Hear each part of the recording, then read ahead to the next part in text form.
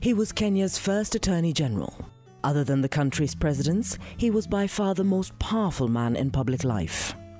Towards the end of the rule of Kenya's first president, Jomo Kenyatta, he played a critical role in ensuring that Kenyatta's long-serving vice president, Daniel Arap Moi, was the one who succeeded to the presidency when Kenyatta died. And during President Moi's first 5 years, he would call most of the shots that mattered in politics, in the process making and breaking many careers. Charles Mugane Njonjo was born in 1920 at Kikuyu in Kiambu district of Central Province. His father, Josiah Njonjo, a senior chief in the colonial administration of Kenya, sent Njonjo to Kikuyu Primary School, and then in 1937 to nearby Alliance High School, then the leading boarding secondary school for Kenyan Africans. In the same class with Njonjo at Alliance was Jeremiah Nyaga, who would go on to become the longest-serving cabinet minister in independent Kenya. Upon successfully completing his studies at Alliance in 1941, Njonjo joined King's College Budo in Uganda, from which he proceeded to Fort Hare University in South Africa, where he studied law. In 1946, Njonjo left South Africa for Exeter University, England, for postgraduate studies in public administration. Between 1947 and 1950, Njonjo studied at the London School of Economics. While at the LSE, he served as chairman of the East African Students' Union, whose literary secretary at the time was Fitz D'Souza, a Kenyan of Goan descent who would later become the first deputy speaker of independent Kenya's parliament. Njonjo spent the next 4 years studying law and in 1954 was admitted as a barrister at law to Gray's Inn in London, one of the most prestigious inns of law in England. Njonjo returned to Kenya the following year, joined the colonial government service as a registrar, and quickly rose through the ranks to become a registrar general. As Kenya's independence drew near, promotions for Njonjo would come in a flurry. In 1961, he was made senior Crown Counsel. The following year, he became deputy public prosecutor. Upon Kenya attaining self-rule from Britain on June 1, 1963, Njonjo was appointed Attorney General by Jomo Kenyatta, who had become the country's first Prime Minister after the Kenya African National Union KANU, of which he was president, had won the last general election, before the country became independent 6 months later on December 12th. At independence, Kenya was governed by a Majimbo or federal-type constitution through which the central government shared some powers with the country's regions, an arrangement that Kenyatta and KANU had agreed to only in order to avoid delaying Kenya's independence. Now that the country was free of British colonial rule, Kenyatta ordered Njonjo as Attorney General to draw up amendments to the constitution that would do away with the regional structure and make Kenya a republic. In the process of drawing up the constitutional amendments, Njonjo became very close to Kenyatta. And he also became close to Tom Mboya, KANU's powerful and western-leaning Secretary General, whom Kenyatta had appointed Minister for Justice and Constitutional Affairs. Mboya's responsibility would be to push Njonjo's amendments through Parliament, for Njonjo, not being an MP, could not himself argue his case in Parliament. Mboya not only got the new constitutional amendments adopted by Parliament, but in the process convinced the opposition parties, the Kenya African Democratic Union KADU and the African People's Party APP, to wind up and have their members join KANU, thus turning Kenya into a de facto one-party state. Under the new Republican Constitution that took effect on December 12, 1964, Kenyatta became Kenya's first president. Under the new constitutional provisions, there would also be a vice president, an office that appeared to have been created to accommodate as well as contain KANU's left-leaning vice president, Oginga Odinga. For by then, the country's leadership was split along ideological lines. On the right, there was Mboya's conservative western-leaning camp.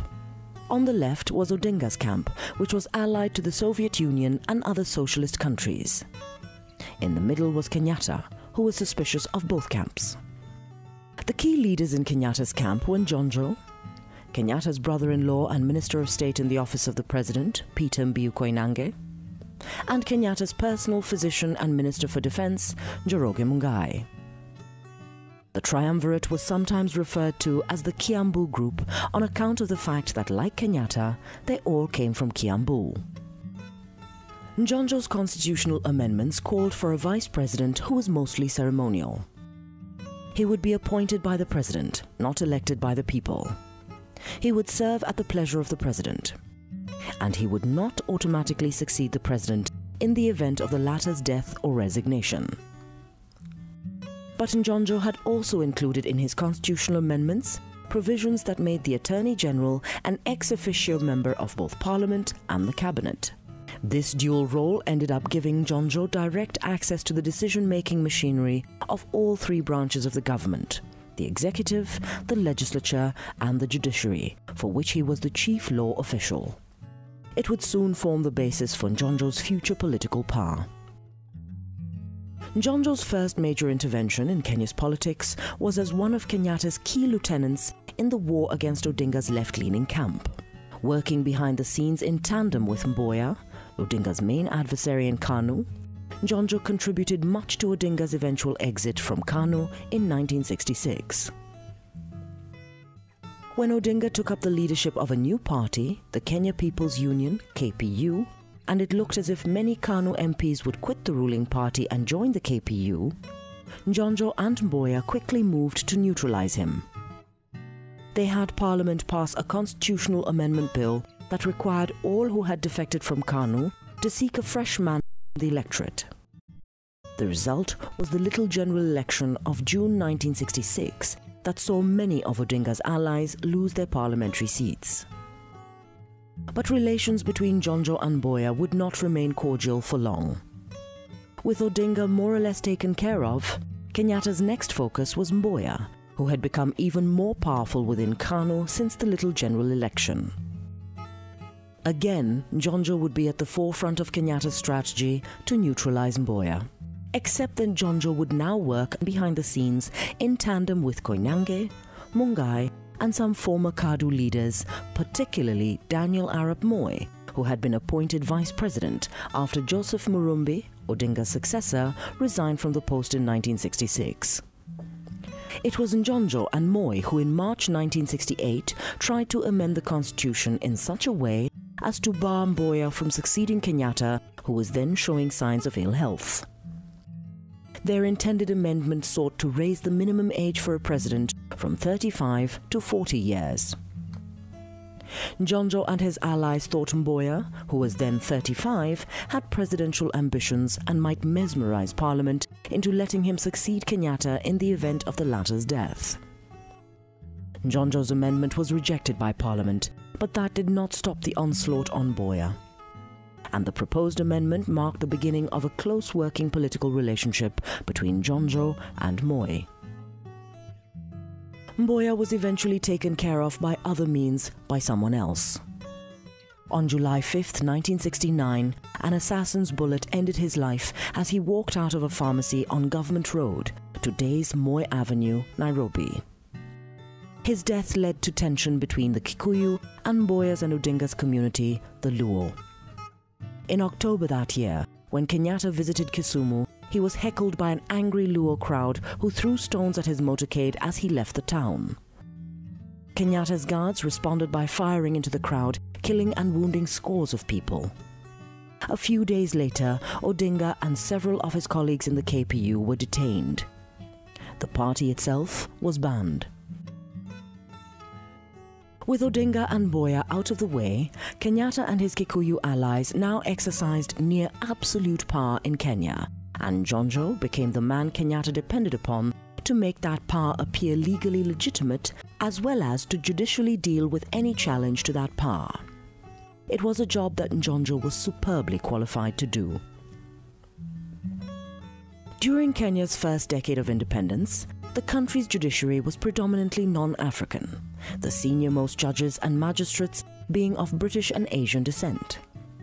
Many of them were on secondment from Britain and were at Njonjo's mercy when it came to renewal of their contracts, for as Attorney General, Njonjo was principal advisor to the government on all legal and judicial matters. Most of his friends and senior people working for him at the Attorney General's chambers were British. His wife, Margaret Bryson, whom he married in 1972 and with whom he would later have 3 children, 2 daughters and a son, was originally British.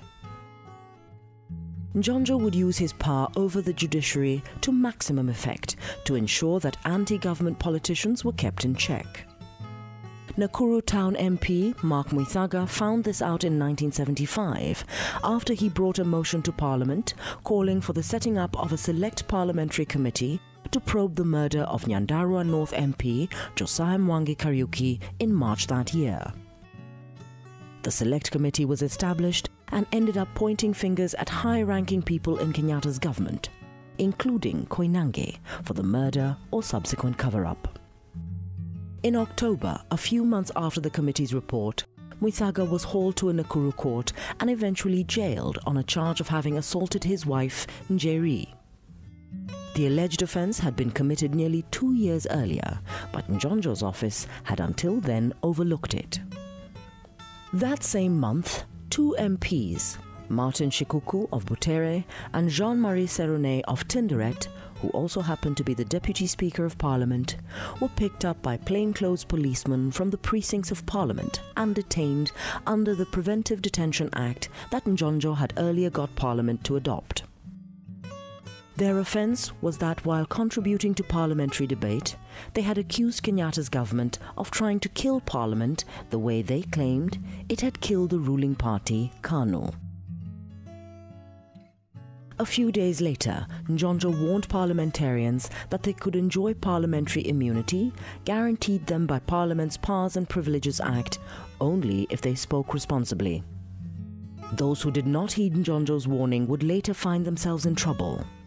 People at that time felt that these criticisms, these demonstrations, these utterances, these writing in the press is delaying us, is distracting us, is obstruction. We want to move forward, but these people are delaying us. And that's why you had people who were unfortunately delayed, and it was most unpleasant. But at that time, those who are in authority felt that it's the right thing. 2 such MPs were Eldoret North MP Philomena Chelagat Mutai and Kitutu East MP George Anyona. Mutai and Anyona were the only MPs who opposed a constitution amendment bill that Njonjo brought before Parliament in December 1975, seeking to give the President the power to forgive anyone found guilty of an election offence. In February the following year, Mutai was arrested and hauled to court on a charge of inciting some of her constituents to destroy property on an Asian-owned private farm in Uasin Gishu. Mutai was found guilty and was sentenced to 2.5 years in jail. The only voice raised in Parliament against her jailing was that of George Anyona. Anyona himself would get into trouble when in April the following year he tabled documents in Parliament alleging malpractices in the awards of tenders for the supply of wagons and locomotives to the state-owned Kenya Railways Corporation. Anyona charged that Njonjo, the Minister for Transport and Communications Isaac Omolo Okero, the former Minister for Agriculture Bruce Mackenzie, and the British High Commissioner to Kenya Stanley Fingland were involved in the malpractices. Anyona was said to be planning to follow up his charges with a motion calling on Parliament to set up a probe committee to investigate the matter. He never got to do so. On May 4th, 1977, Anyona was arrested while within the precincts of Parliament. And like Seronnet and Shikuku, he would later end up in detention.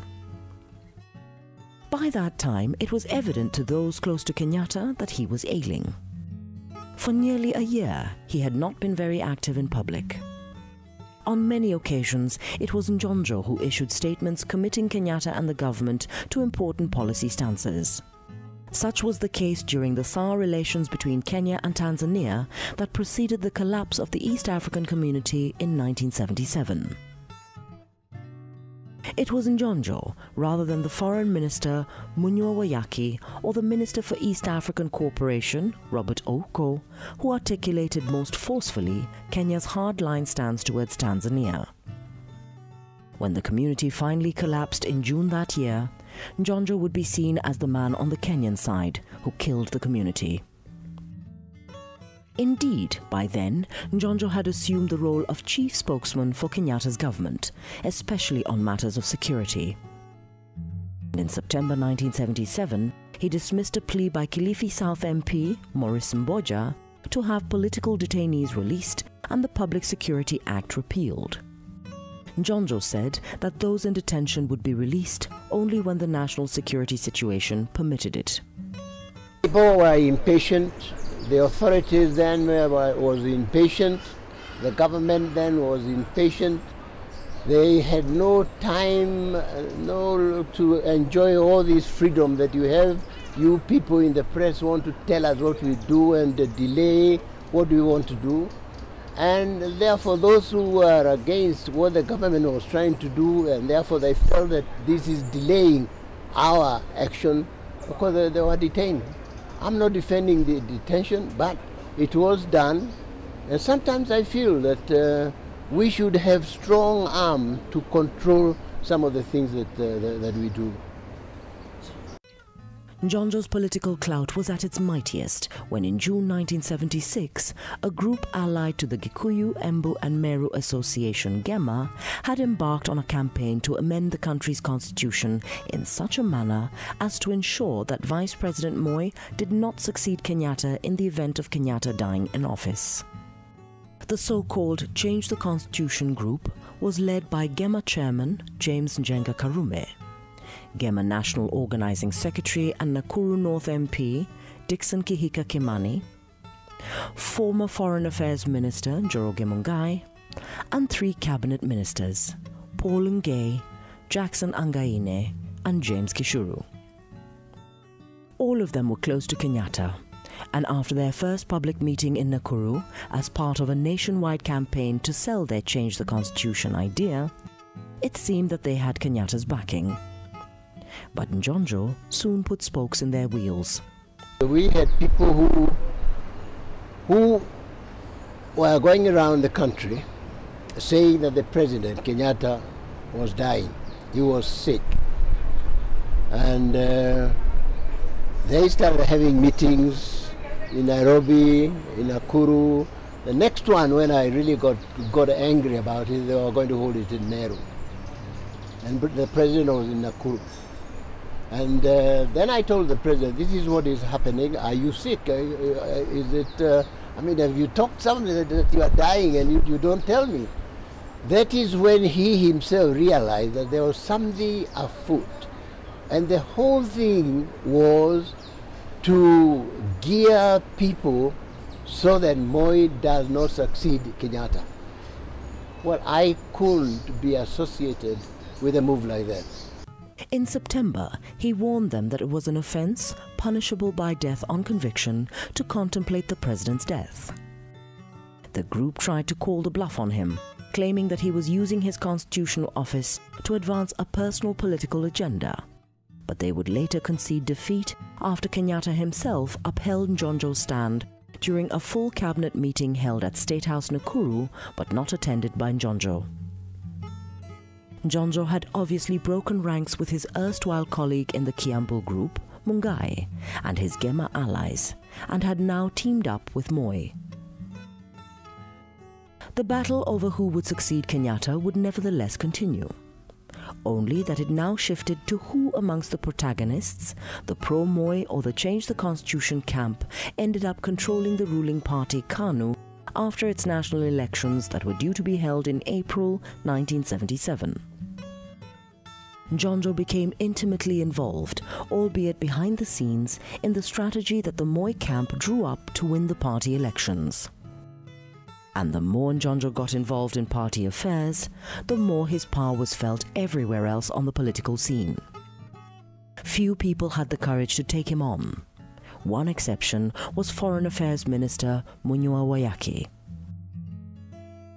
On August 8, 1978, Njonjo caused a major diplomatic storm when he suggested that Kenya and other African countries should end their hypocrisy over sanctions against apartheid South Africa and instead enter into a dialogue with Pretoria. He made the remarks in Nairobi while playing host to renowned South African heart surgeon Christian Barnard. Waiyaki was the only one who publicly repudiated Njonjo's views. He accused Njonjo of interfering in the work of his ministry and charged that Njonjo's careless remarks threatened Kenya's unity. Waiyaki threatened to resign if Kenyatta ordered that Kenya open dialogue with Pretoria. Kenyatta died 2 weeks later on August 22nd without saying anything about the row between his two senior cabinet members or, for that matter, about the more important KANU party elections that had been postponed indefinitely the previous year. Those elections were in fact not held until October 1978, after Moi had succeeded to the presidency in accordance with the Constitution. If you want to change the Constitution so that Moi does not succeed whoever it is they wanted, come to Parliament, introduce a motion, and if we pass it, fine. If you fail, you have failed, and you close your mouth forever. And that's what I said, and the position I took, and I believe quite strongly that if I didn't do that, we would have had chaos in this country. On October 10, 1978, KANU Secretary General Robert Matano proposed and Party National Organizing Secretary Nathan Monoko seconded the nomination of Moi as the party's sole candidate for the presidential by-election occasioned by Kenyatta's death. It was Njonjo who declared Moi the second president of the Republic of Kenya. Under Moi's rule, at least during the first few years, Njonjo would be even more powerful than he had been under Kenyatta's.